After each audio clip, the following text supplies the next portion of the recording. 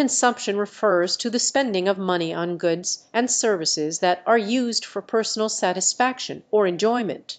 It is the purchase of products or services that are not used for investment purposes. On the other hand, investment refers to the purchase of goods or services that are not consumed today, but instead will be used in the future to create wealth or produce other goods and services.